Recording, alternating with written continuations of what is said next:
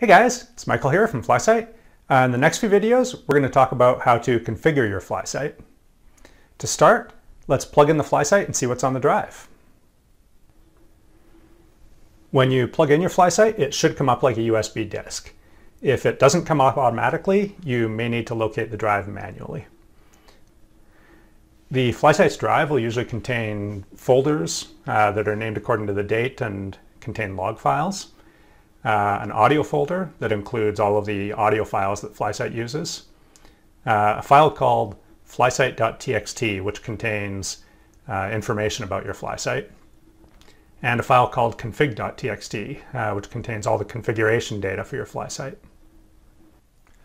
When you turn on your FlySight, the first thing it does is read the configuration data contained in the config.txt file. This is a text file which you can edit manually, or you can use the FlySight configurator, which makes things a little bit easier. Let's take a quick look at the configuration file. First, double-click on the file to open it. On Windows, it'll probably open in Notepad. In Mac, it should open in TextEdit. The configuration file contains a list of settings, each with a name and a value. On each line, everything after the semicolon is ignored by the FlySight.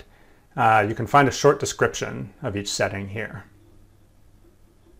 If you're adventurous, you can configure the FlySight by editing this file manually.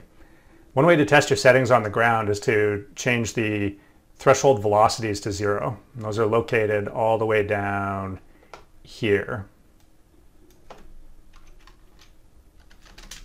That way, the FlySight will produce sounds even if you're not in freefall. Don't worry about damaging your FlySight by editing this file. In the worst case, you can go back to factory settings just by deleting the configuration file, unplugging your FlySight, and turning it on and back off. This will recreate the original config.txt.